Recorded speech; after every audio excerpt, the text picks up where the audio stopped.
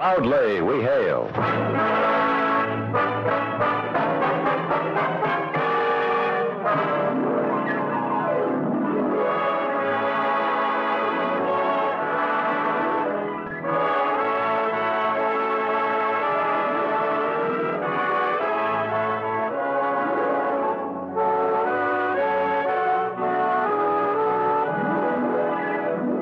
From New York City, where the American stage begins, here is another program with a cast of outstanding players. Public service time has been made available by this station to bring you this story, as proudly we hail the United States Air Force.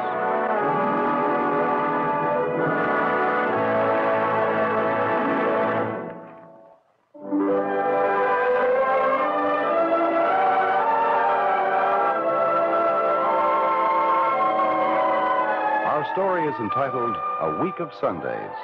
This is the story of 7 days in the life of one of those men whose first duty is to serve. As proudly we hail the chaplains of the United States Air Force. Our first act curtain will rise in just a moment, but first... Young man, if you're a high school graduate, unmarried, and otherwise qualified, there's a future for you as an aviation cadet in the United States Air Force. You'll receive a year of the world's finest flying training, graduate as a second lieutenant, earning more than $5,000 a year. Here's the opportunity of a lifetime to serve your country and build a career that will fit you for responsible positions in both military and commercial aviation. Visit your nearest Air Force base or your nearest Air Force recruiting station for complete details. And now your Air Force presents the Proudly We Hail production, A Week of Sundays.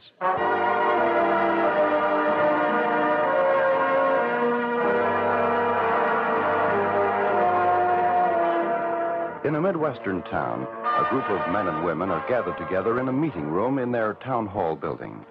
Their minds are on the newly activated Air Force base, located 10 miles from the city line. And as mayor of this town, I felt it would establish a firm foundation for mutual understanding if we got to know a little bit more about how the Air Force operates. So tonight we have with us a man who'll be able to explain to us the moral and spiritual work of our Air Force. So without further ado, I'm glad to present Chaplain James Andrews.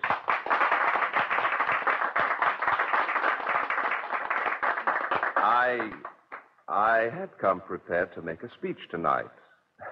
But since this is a forum, I think I'll take a chair here and just talk to you as friends. I believe that you know pretty much of what a chaplain represents. But I think you'll be able to get a better idea of what he does if I were to describe one of my typical weeks. The week just passed and some of the things that happened. Well, let's take last Monday morning. Well, that's when I usually make out my reports on attendance and consultations and so on. I had just barely started on them when Ammon Johnson, my assistant...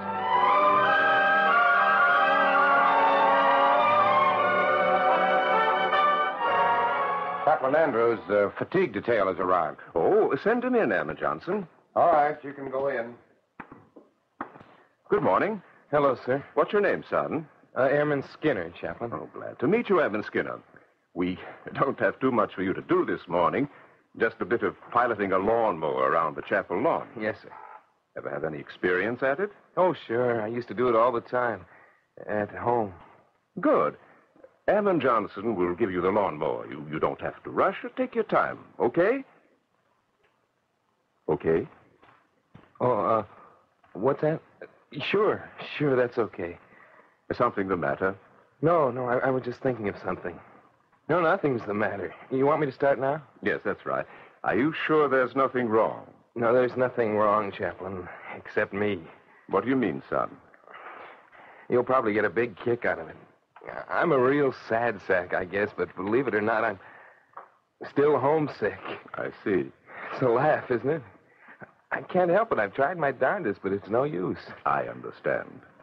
Well, I better get busy on that lawn. I'll get over it.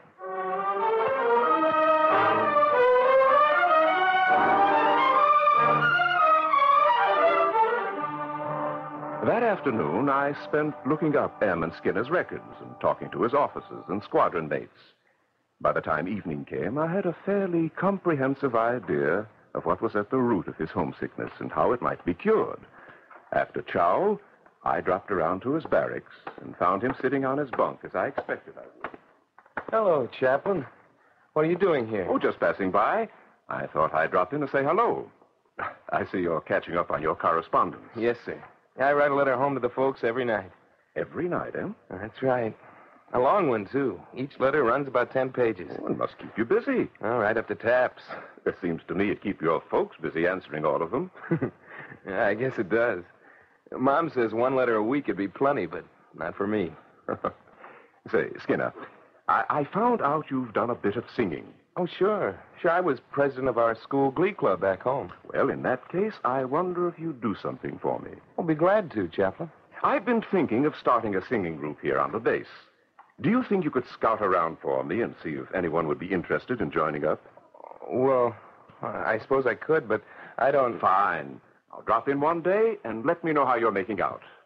Okay, Chaplain. I'll run along now. So long, Skinner. So long, Chaplain. And don't forget, if you ever need your lawn mowed again, I'm your man.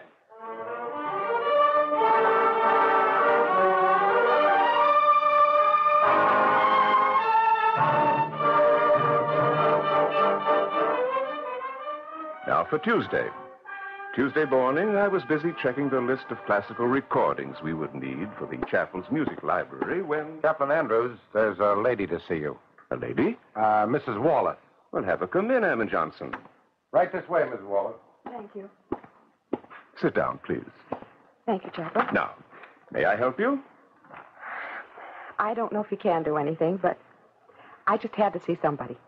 Is there something wrong? Yes, but I don't know if I should even have come here.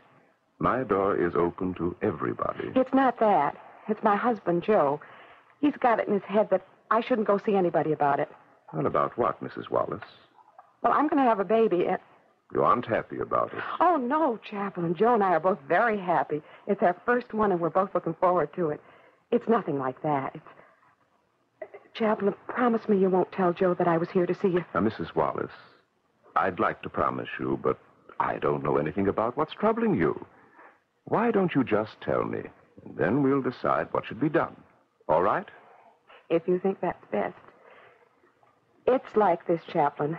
Joe's a crew chief in the 116th Squadron. Reconnaissance, isn't it? Yes. Mm-hmm. And the squadron is due to take off on a training mission. They'll be out of the country for 4 weeks. They're due to leave this Saturday. I see. And you're expecting your baby during that time? Yes. And I want Joe to be here when it comes. I want him to be... I see. It isn't that I'm afraid, Chaplain. It's that I'm all alone. My mother lives in California, and she won't be able to come, and I just can't bear the thought of having it with Joe off someplace. Of course, Mrs. Wallace. And I asked Joe to go to his group commander and request to be taken off the flight, but he won't do it. Don't get me wrong, Chaplain. Joe isn't hard-hearted. He just doesn't want to be let off the mission. But he feels bad about it, too. What was it you wanted me to do, Mrs. Wallace? I did want to ask you to go to the group commander and ask him to have Joe taken off, but I guess I was just being selfish. Well, anyway, I talked to somebody about it. Now, Mrs. Waltall, my own feeling is that a husband should be by his wife's side to see the miracle of his child being born. Now, I'm going to try to do something, but I can't promise you anything. Don't be disappointed if I'm not successful. Oh, I won't be, Chaplain Andrews, I promise. Good. I'll have Ammon Johnson give you a lift to your quarters. Thank you, Chaplain. Thanks for everything. After Mrs. Wallace left, I dropped around to the dispensary and had a talk with the medical officer who was treating her. I learned from him that she was in excellent physical condition and would in all probability have no trouble in giving birth to her child. From there, I went to her husband's group commander, Colonel Hodge, and told him the facts in the case.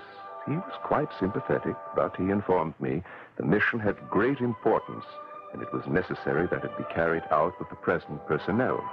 In addition, Sergeant Wallace had not requested relief, so there was little the colonel felt he could do. When I left his office Tuesday evening, I was beginning to think there was little I could do either. But as it turned out, on the next day, Wednesday, I wasn't able to give it much thought. Ammon Johnson and I arrived at the hospital early Wednesday morning and started our journey through the wards. We visited with the patients at their bedsides, offering spiritual comfort where it was needed and generally trying to cheer them up. About 10 o'clock, as I was passing down the corridor from one ward to another, an airman approached. Excuse me, Chaplain. Could I speak to you a moment? Certainly, Sergeant. My name's Gordon, 13th Squadron. Oh, glad to meet you, Sergeant Gordon. What can I do for you? Nothing for me, Chaplain. It's for a buddy of mine, Airman Jim Atwell. He's a patient here, and, well, I don't know how to say it. Why not? Well, it's like this. You see, I'm not much of a religious guy myself. I don't belong to any church. I don't know whether it's fit for me to ask you. The Church of God embraces all. Go right ahead. Jim's got pneumonia, and pretty bad, and the thing about it that worries me is that he feels depressed. Depressed? Why? Well, when he came in here and found out what was the matter with him, he sent a letter to his dad in California, but he didn't get any answer from him at all. And since then, Jim's been brooding about it, and, well, what with the fever, it isn't helping him any. I see. And I thought, well, maybe you could sort of encourage him a little. Well, I'll certainly try, but first I think I'd better talk with his doctor. Yes, Chaplain, we've tried to reach his father, but, well, till now we haven't had much luck. I see. And you say Atwell will reach the crisis tonight sometime? Perhaps. But it may come sooner. Can't tell yet. Doctor, I'd like to talk with him if I may, but before I do, let's try once more to reach his father. May I use your phone? Oh, go right ahead. Here's his address. Operator, will you get me person to person, Mr. Harry Atwell, 122 Maple Street, Los Angeles, California. Thank you. Doctor, what are his chances of pulling through? Oh, 50-50. But when a patient has inner trouble, it's a lot harder to cure his outer trouble. Yes. Oh, they're ringing now. Hello? Hello, Mr. Atwell? This is Chaplain Andrews. Oh, yes. You've just read the letter from Jim? I see. Yes, of course. But just hang on a minute, will you? He's been on a 2-week vacation in Canada where he was isolated from all communications. He just got home half an hour ago and got the message. He's making plans to fly here immediately. Oh, that's great. Think you'll make it in time, Doctor? Oh, it's hard to say. I have an idea. Will you arrange to have a phone extension set up in Atwell's room? Why, sure. What are you going to do, Chaplain? We'll let him talk with his father. That's the best medicine I can think of right now. I'll see to it right away. I'll be back in a minute. All set, Doctor? I'm sorry, Chaplain. What's the matter? Well, the phone won't do any good. He's delirious. Oh. Hello, Mr. Atwell? Sorry to have kept you waiting, but I can only advise you to hurry here as fast as possible. Yes. That's quite all right. Goodbye. Doctor, I'd like to see Atwell now. Oh, of course. Sergeant Gordon, will you show the chaplain to his room? Yes, sir. But there isn't much you can do now, is there, Chaplain? Well, there's a lot that can be done, Sergeant. A lot that can be done with prayer.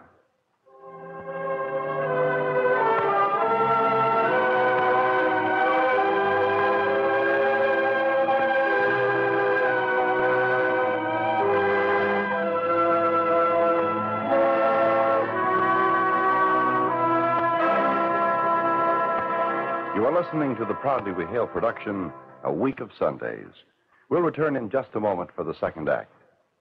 Aircraft observers are now being trained by the United States Air Force for crew positions in the world's mightiest bombers, the B-36, B-47, and the B-52. Can you qualify?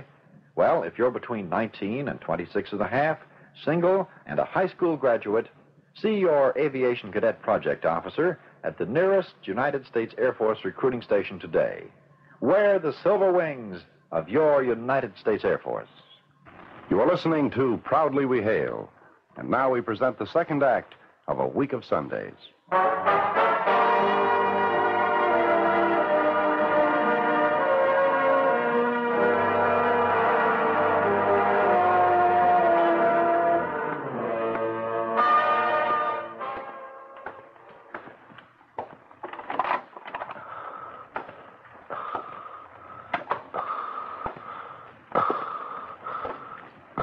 He looks worse, Chaplain. Much worse.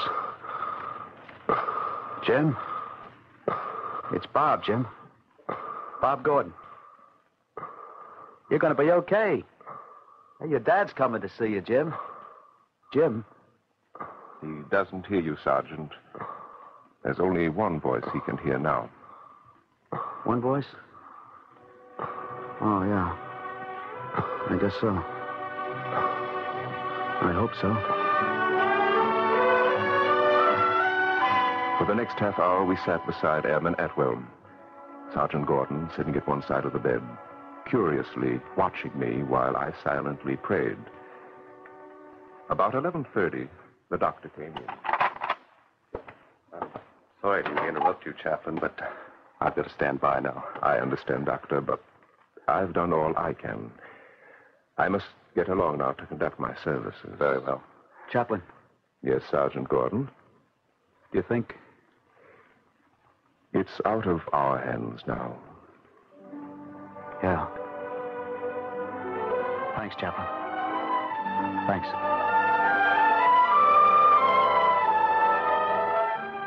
I made my way to the hospital chapel to conduct a brief service. When I had finished, since it was about 12:30, I decided I'd better get some lunch before I tackled my afternoon schedule. But as I was leaving the chapel, I saw something. In the far corner, in the last pew, I saw an airman, kneeling, his head bowed. It was Sergeant Gordon. Although the rest of my day was a busy one, I thought often of Sergeant Gordon and his friend, Airman Atwell, and I made up my mind to drop by the hospital after my class in religion was over in the evening. But I didn't have to go to the hospital, for just as I was preparing to begin my class, Sergeant Gordon entered my office. Well, Chaplain, looks like I'm interrupting something. Oh, not at all. I'm just about to begin my class in religious instruction, but I have a few minutes. How is Atwell? Well, that's what I came about. His dad arrived a short while ago. Jim got through his crisis okay. Doc says he's going to recover. I'm happy to hear that. Yeah, he was almost a goner there for a while. If it hadn't been, well, a lot of things. Yes, Sergeant. I think I told you I never had much to do with religion, but, well, after what happened today, I've done some thinking, and would you mind very much if I sort of hung around while you had your class tonight? Sergeant Gordon, of course not. I'll be happy to have you. Very happy.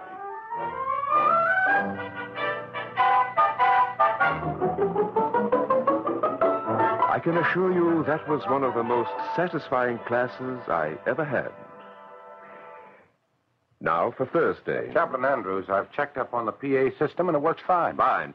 After lunch, I'm having a meeting with the Ladies' Aid Committee. Where? In the recreation room across from the chapel. And I'd like you to set up the slide projector. I've got some slides I want to show them. Here. Want to take a look? Say, these are pretty good. Where'd you get them, sir? I had them made from photographs I took while I was in Korea. I think they should prove interesting to you, especially since we are about to launch this drive for clothing for the children there. Now, I know some of you have been to the Far East, but I doubt if any of you have been in Korea. So I believe that some of the pictures you will see now will demonstrate the importance of what you are about to do. Now, Emma Johnson, the first slide, please. Yes, sir. Now, this slide is from a photograph I made on a road leading to Seoul. As you can see, this little boy is no more than 6 years old. And when I came across him, he'd been separated from his parents for 3 days during the refugees' exodus from North Korea. It was the middle of winter. Those little feet of his were wrapped in a thin cotton rag. The next slide, please. Now, this is a picture of Kim Yu-Wang 2 weeks later in an orphanage, maintained partially by members of our faith in Seoul. He looks a lot different now, doesn't he? There are thousands of orphans that still cannot be taken care of sufficiently. And there is a great need for clothes and food. And that's where you come in. For the next half hour, I showed my slides. And when the meeting was finished, I felt our new project was off to a good start. And by the time Em and Johnson and I had packed our equipment, the ladies had all gone. All, that is, except one. Hello, Chaplain Andrews. Why, Mrs. Wallace. I didn't know you were a member of the Ladies' Aid Committee. I'm not. They told me at your office that I could find you here. Have you been here long? About half an hour. Oh, that's too bad. I wish you would have called me first. I was going to, but now I'm glad I didn't. Since I talked to you last Monday, I've been pretty much down in the dumps. My nerves were on edge. I just didn't know which way to turn. I tried to do something for you, Mrs. Wallace. I talked to your husband's group commander, but he was unable to relieve him from the training mission, especially since he didn't request it. I know. Colonel Hodge phoned me and told me he was sorry about it. I also talked to Red Cross headquarters today, but they're going to see that you're well taken care of after the baby arrives. There'll be a Red Cross volunteer aide who will be there to help you with your housework. Oh, that's wonderful. I'm just sorry I couldn't do more. What chaplain you have? I have? How? Well, when I came to see you, I really didn't know what for, unless it was to cry on your shoulder. I know. Well, anyway, I'm all right now.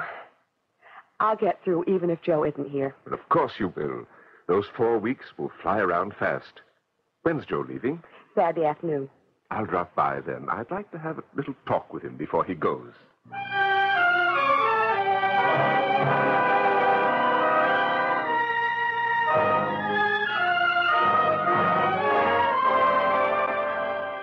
I did drop around Saturday, but it was under much different circumstances than I had anticipated. But I'm getting a little ahead of my story. There's still Friday I have to account for. That's the day I try to keep open as much as possible for private study and for figuring out a theme to use for my Sunday sermon.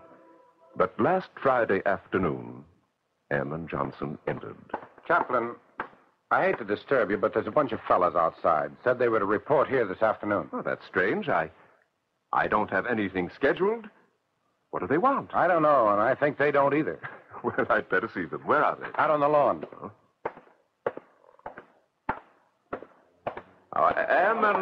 Ammon Johnson tells me you were to report here to me, but I don't... Chaplain Andrews. Well, Ammon Skinner. I'm sorry I got here so late. Gosh, quite a few turned up. Yes. Do you know anything about this? I guess I do. They don't know it, but they're candidates for the chorus you talked to me about. Do you remember? They are? Yeah, I picked them out, and I told them to come up here today, since we're having a night problem tonight, and we have this afternoon off. Why didn't you let me know? I wasn't sure the guys would come. I guess I just didn't think much about it. I hope it didn't surprise you too much. Well, this is a surprise, but a pleasant one.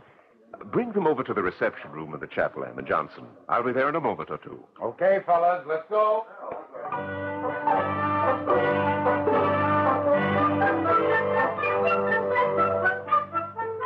I hurried back to my office, dug up some choral books from my footlocker, and then went back to the reception room. You all ready now, Chaplain? Yes. But now... Well, then I guess I'll be running along. Oh, where are you going, Skinner? I got a couple of letters to write. Well, you aren't going to desert me, are you? Desert you? Come over here a minute.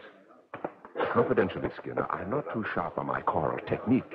It's been quite a while since I've done any of it. Now, how about you taking charge for me? Me? Oh, gosh, Chaplain. You'd be doing me a big favor. Well, okay, but I won't be able to stay long. Fine. Now, what do we do first? Audition them, I suppose. Good. Now, fellows, the reason you're here today is that Ammon Skinner here wanted to help me form a singing chorus.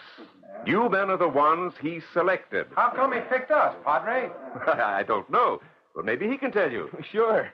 You guys all have good voices. How do you know? How? It was easy. I just hung around the shower room and heard you sounding off. Oh, well, I can't think of a better way.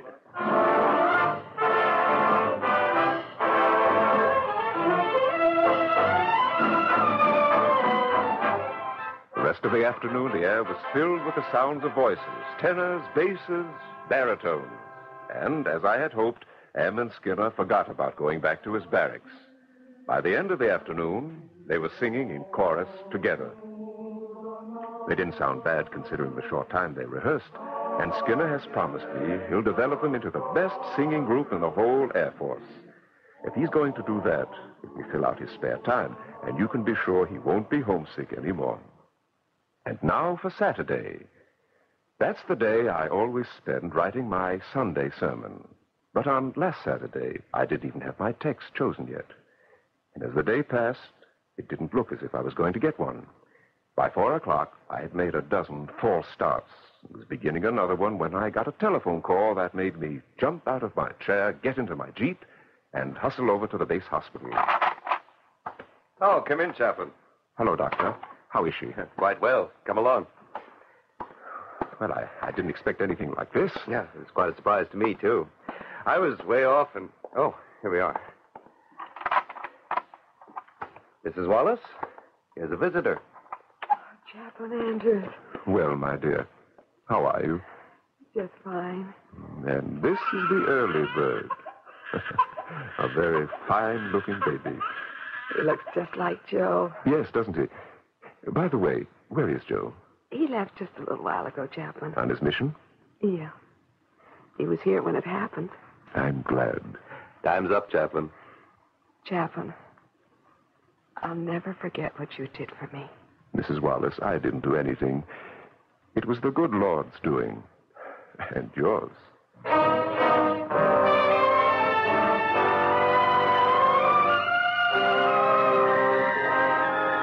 That evening, I wrote up my Sunday sermon without any trouble, for I had found my text from Mark, chapter 10, verse 15. Whosoever shall not receive the kingdom of God as a little child, he shall not enter therein. Now, ladies and gentlemen, if there are any questions, I'd be glad to answer them. Well, I don't have any questions, Chaplain, but I'd like to say something, if I may. Certainly, Mr. Mayor. Well, I'm sure the forum has learned a lot more about the Air Force's activities in the spiritual field than we thought we would, because, well, speaking for myself, before you came here tonight, I thought a chaplain was pretty much a Sunday-only worker. But after hearing about your week, I can only say that you're a Sunday worker, all right, but yours is a week of Sundays.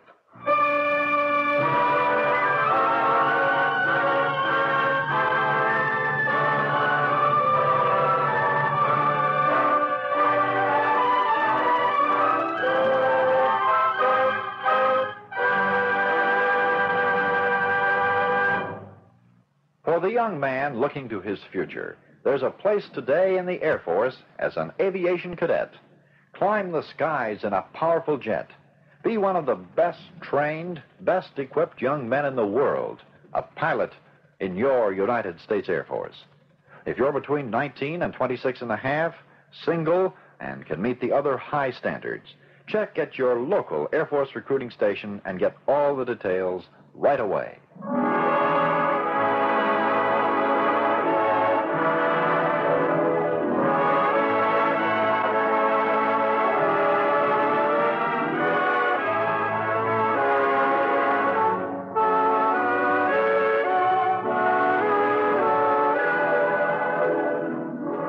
This has been another program on Proudly We Hail, presented transcribed in cooperation with this station. Proudly We Hail is produced by the Recruiting Publicity Center in New York for the United States Air Force, and this is Mark Hamilton speaking, inviting you to tune in this same station next week for another interesting story on Proudly We Hail.